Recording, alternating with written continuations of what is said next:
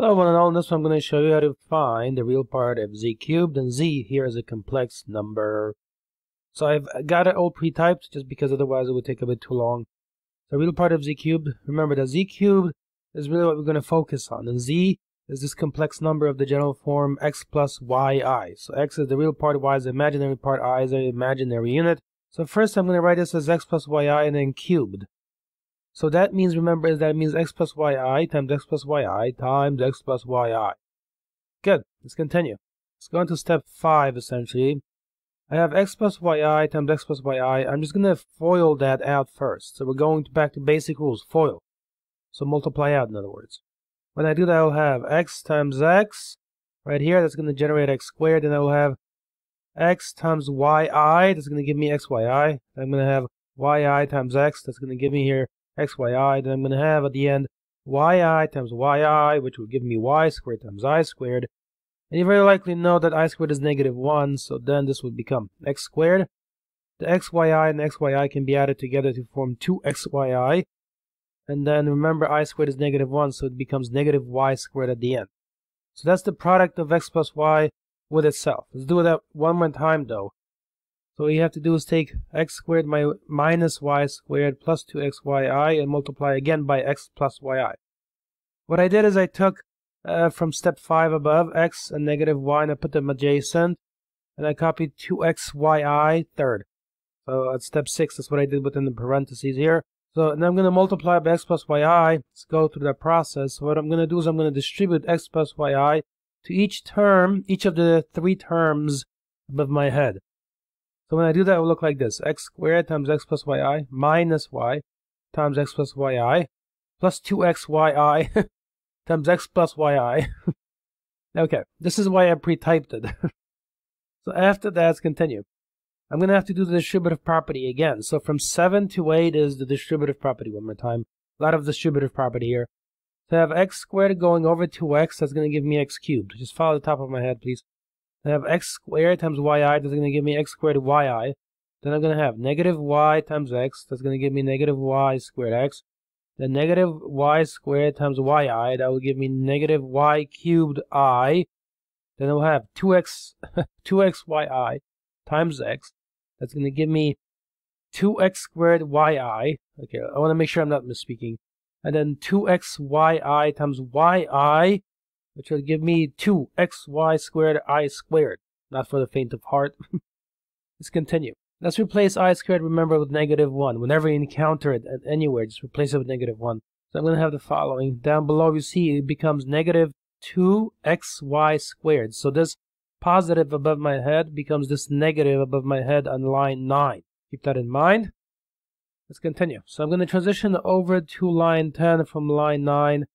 And let's see here, line 9 and 8 are the same. The only difference is that in line 9 it says -2xy squared, and in line 8 it says +2xy squared I squared. Okay, so I'm going to continue. At line 10 down below, I will have x cubed minus y squared. I'm just rearranging things a little bit here. Okay, x minus 2xy squared plus x squared. So let's stop for a second. The x squared minus the y squared, x minus 2xy squared. Oh boy. If you look through each of those terms, they don't have I. That means that those terms put together form the real part that is of z cubed. Look very carefully at these other terms that I grouped together. X squared yi, negative y cubed I, plus 2x squared yi. Each of those above my head does have I present as a factor. That means the following when I group things. I'm going to put x cubed minus y squared, x minus 2xy squared down below as just x cubed. So from 10 to 11 I copy x cubed directly, no change. And then I put negative y squared x with negative 2xy squared into negative 3xy squared. Okay, because they both have a, let's see, y squared and y squared, and then it's x and also x. So then you just do -1 and -2 to get -3 above my head in that position. So negative 3xy squared. For the parts with I will have x squared y, I, and then that negative y cubed I plus that 2x squared yi. So from each of these, you can factor I out. So when I do that, at line 11, I'm going to put a parentheses and then I in front of that parentheses to indicate that it's been factored. And then I'm going to combine terms also a little bit. So this is what I mean. Take a look. If I look at, let's see, at step 10, where the terms are present, written out one by one, that is, I have x squared yi, then I also have over here 2x squared yi.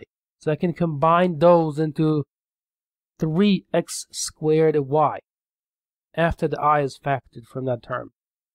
And then also I have this extra negative y cubed, so that just comes down as negative y cubed. So what this allows me to say at the very end is down below me essentially that the real part of z cubed is x cubed minus 3xy squared. If you like, you can write it also in this form. re of z cubed minus 3 re of z times im z squared. The reason is that, remember, x plays the role of the real part of z, and then y plays the role of the imaginary part of z. That's why I can write this down below in this particular form.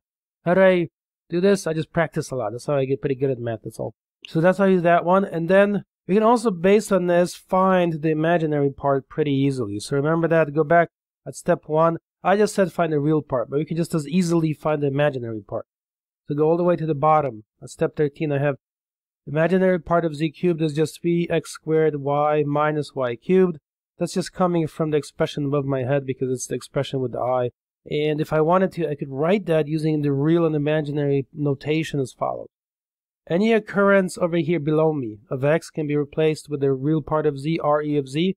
Any occurrence of y can be replaced with the imaginary of z notation. So I would say is 3 times the real part of z squared times the imaginary part of z, so I am of z, and then minus I am z cubed. I just literally over here replaced x with re of z, and I replaced y with I am of z, and that's it. That's how you transition between the two notations. Anyway, that's all of it. Thank you so much for watching. Please leave a like and subscribe. I will see you in another video.